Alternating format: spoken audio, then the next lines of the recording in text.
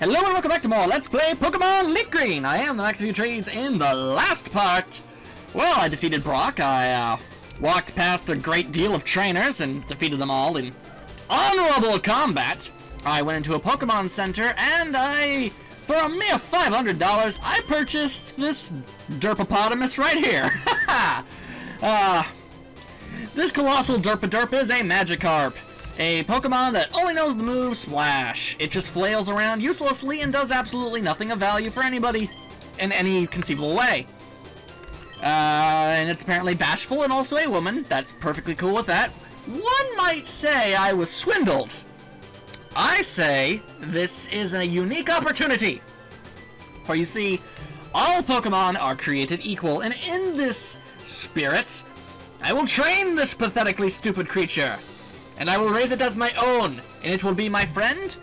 And it's, I mean, come on. I mean, just because something's got a derpy face doesn't mean it's stupid. It could be a genius underneath that crazy scales and stuff. It could be a real cool cat. You know what I'm saying? I think you do. So with that, I guess we've acquired a third member of our team. And what on earth even is this? Mount Moon Tunnel Entrance. Well, okie dokie dokie. Let's get ourselves into Mount Moon. And it's a big old honking cave. And I see an item right over here, so I might as well just, go ahead and take advantage of that. And it contains Bullet Seed. Actually, that's a pretty awesome move. Oh, and a random encounter. Who are we encountering? We are finding a Zubat! Hell yeah, it's a Zubat! Christ almighty, it is a Zubat! Alright, there has never been a Pokemon more scrutinized and insulted for no reason whatsoever than the Zubat. Zubat is an awesome poison and flying type Pokemon. It resembles a bat, obviously. It ain't got no eyes, but it don't care. It's got sonar bouncing all over the walls and stuff. It is one cool customer in its evolutions, and move pool are awesome as all get out. But you know why everyone hates the Zubat? Here's the reason why everybody hates Zubat. We see him too often. I mean, come on, that's just stupid. Ooh, poison powder. Ooh, I can use that. I mean, come on. You see something a lot, that means it's automatically bad. And nuts to your poo. I don't give no dangs. Zubat is awesome, and you should respect him more. Unfortunately, I've made the very painful decision to not capture a Zubat for this particular playthrough. But if I ever do get around to another Pokemon game, I can definitely say with certainty that he is definitely up on my list. Do I want to make room for some sleep powder? No, I do not. I much prefer poison powder to sleep powder. Poison is permanent. Sleep eventually wears off. Not that big of a thing. I don't care for that. Accidentally ambushed by no good Nick. Suspicious men are in the cave. What about you? I'm only partially suspicious. Yeah, be thankful I edited that entire encounter out. Get out of Kakuna! And it took forever to take it down. Seriously. Hardened. Awful. Terrible. Do not care for. Ooh, another item. And some sort of spring leak. Ooh, a paralysis heal. That'll heal paralysis. Very handy, very handy. My microphone is not adjusted properly. Okay, there we go. That should be better. Encounters is something unique. No, but it's still awesome. Look, I'm not gonna lie and tell you that you're not gonna see Zubat a lot. But just because he's always there trying to be amazing for you, I mean, doesn't mean you should dislike him. I mean, come on. What? I'm waiting for my friends to find me here. You're in a giant empty kill. What is with all the clones and tiny skirts? Alright, fine. Clefairy. You got a Clefairy? Fine. Let's fight this Clefairy. Clefairy, yeah. It's got flair. It's got style and flair. Clefairy. It's a normal type. It's based off a fairy. It can totally sing and take you to Slumberland. That's totally what it'll do, because it is crazy what this thing is crazy. It knows next to absolutely no damage-dealing moves, however. So it's just kind of there. I mean, like I said, all Pokemon are valid options, and you can totally make a Clefairy work. Do not try, don't think you can't. You totally can, trust me. I've seen some really awesome Clefairies. It would take some serious time, dedication, and hard work in order to make it happen. And, I've already got Magikarp on my team, so don't expect a Clefairy on mine. That's all I'm saying. Because honestly, I would have considered it. It honestly was a toss-up between Magikarp and Clefairy for my catch in this general vicinity. By the way, I'm making this up completely as I go along. I have no idea what my full team is going to end up being. At all. Oh, I went the wrong way. Pokemon Center! And okay, we are back! But yeah, totally. I genuinely have no clue what my entire team is going to eventually end up being. I'm assuming awesome. And that's about it. I mean, basically, I see a Pokemon, that Pokemon looks pretty awesome, cool. I think he should make a wonderful addition to our team, and I'll bring them along. That's basically how I'm going to go about it. And who is this gentleman? We, Team Rocket, are Pokemon gangsters. We strike fear with our strength. You strike fear with your strength, eh? Oh, the many, many things I could bring up.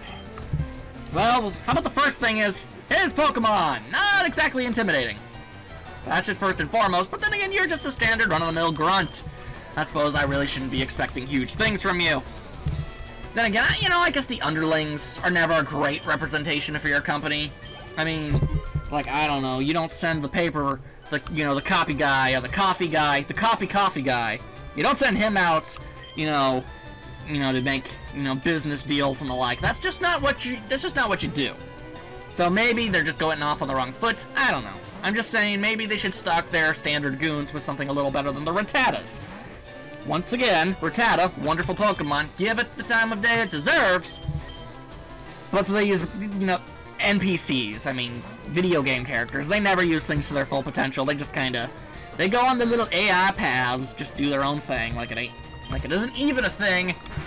Anyway, you might wonder why I just threw out Tempest there for a little while and then brought her immediately back. If a Pokemon is in the battle whatsoever, it gains experience points, and since Tempest can't actually attack things on its own, well, that's pretty much the only thing I can do. I'm just gonna have to keep tossing her out, and then bringing her back, and eventually she'll just keep gaining experience. Anybody who knows Magikarp, and you really should, I mean, yeah, I can't run away from a puck trainer battle, that's not what I want. I'm just saying, if you don't know Bulbasaur, Magikarp, why am I so bad at life? Okay, if you don't know Magikarp, then this is gonna seem like a really stupid idea to you. But I find it very unlikely that you don't know what the deal with Magikarp is, and you are totally going to know why I got one and why I'm using one on my team, even though in the past video I said all it learns is Splash, even though that's not the case. It was a lie. It was a fabrication. It was a big old misdirection. I was feigning ignorance, as people tend to do. Yeah. I'm getting a little overly dramatic, aren't I? Sorry, I tend to do that sometimes. Alright, and this team has finally gone down. I'm actually doing pretty decently when it comes to thinking of stuff to talk about. And Tempest goes to level 6, cause she's a badass little fish! I blew it! Yes, you did. Now get out of my face, Mr. What is that? Oh, my sweet merciful Habajamma Bulborb is evolving!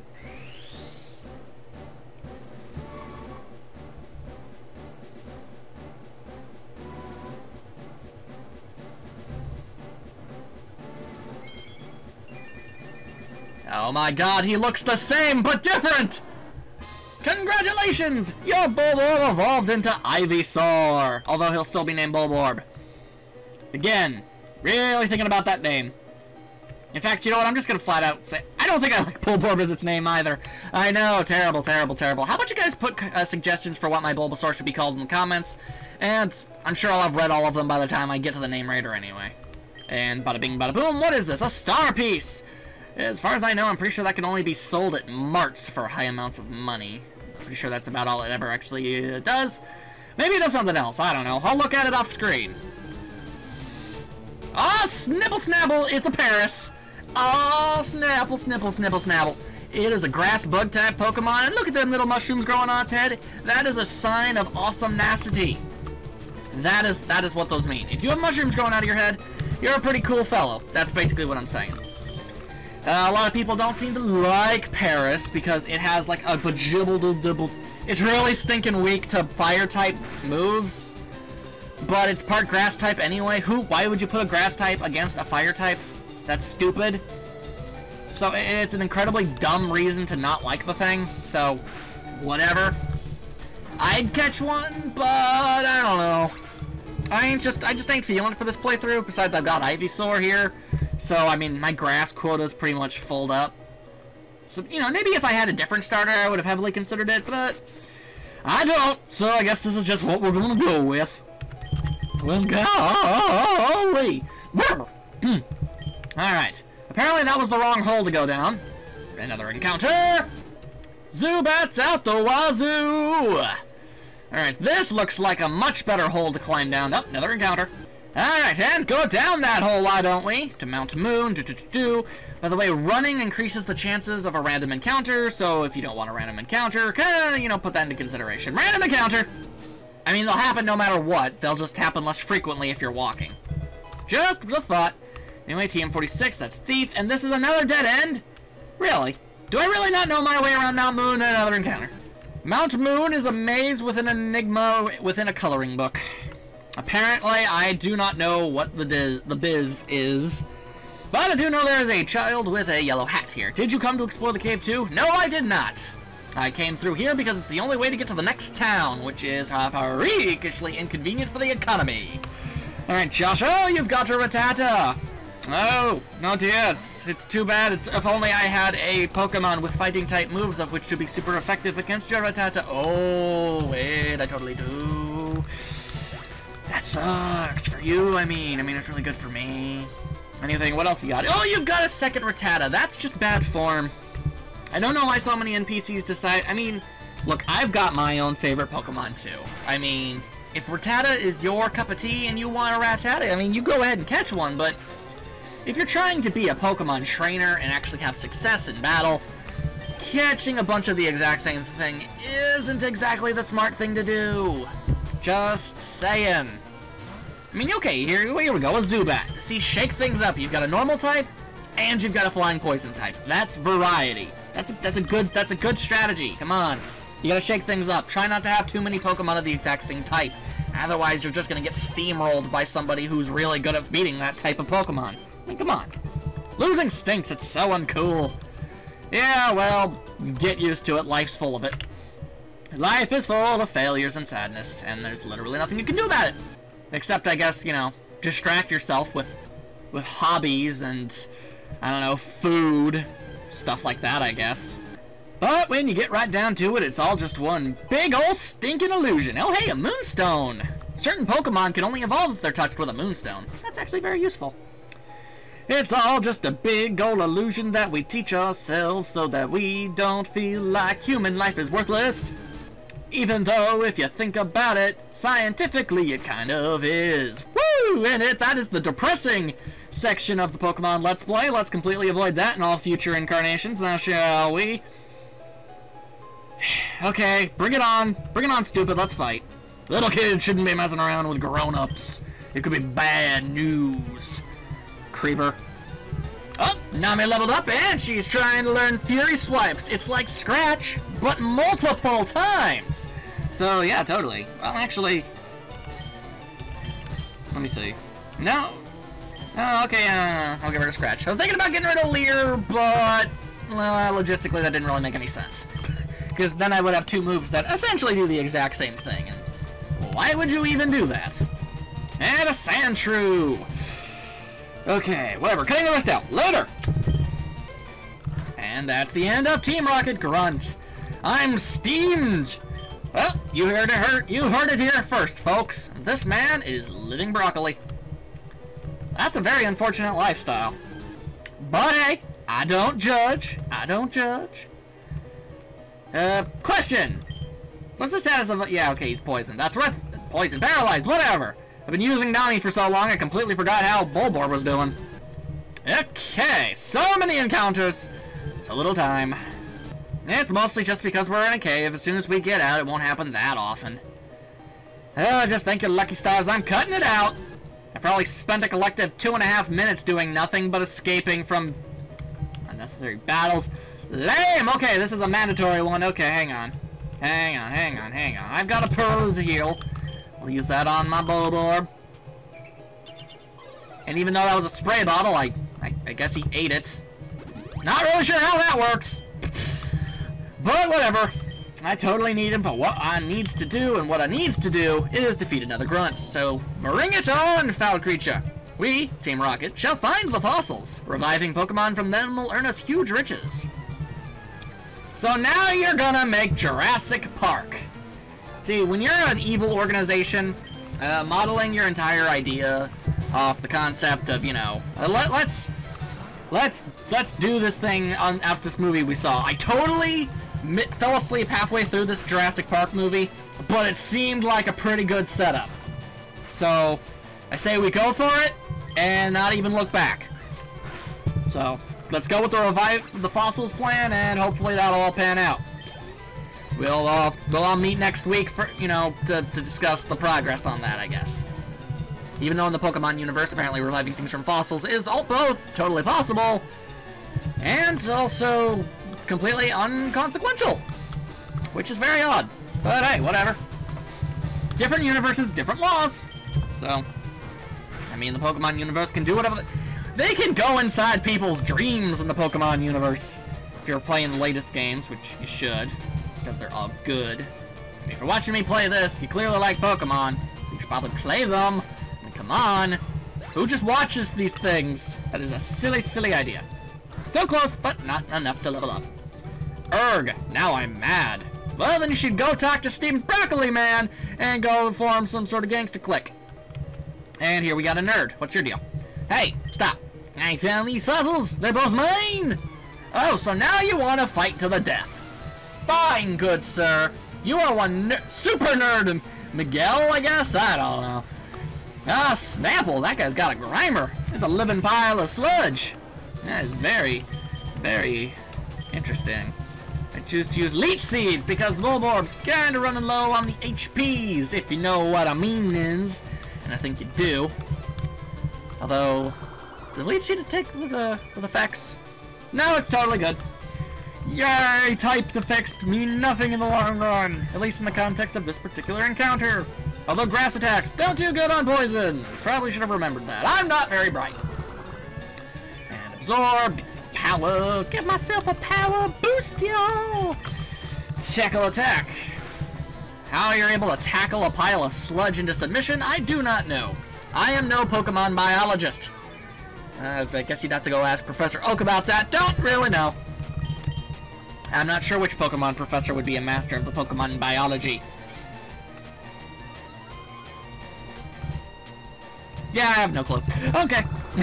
I was really trying to think about it for a second. I was like, is one of them a specialist in the biology of Pokemon? I think the closest is Oak, actually. Whatever! Level up for the Bulborb. Level 17, bada bing bada boom. Super Nimiki's gonna sound out of coughing. You can sound out of coughing. Fine. Release the coughing! Which is a giant living ball of noxious gas.